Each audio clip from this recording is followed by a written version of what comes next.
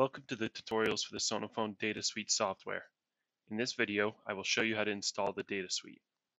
After purchasing the software, you will receive an email with the link to download the installation file, the license key to activate the software, and a link to the online installation manual.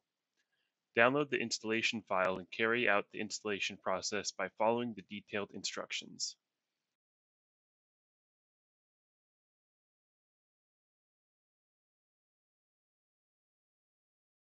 After successful installation, the software folders will be displayed in your Windows menu. You will find all the important program files in the Sonatech SONAPHONE DataSuite folder.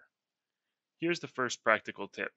The Start Server program file is required every time the DataSuite is started.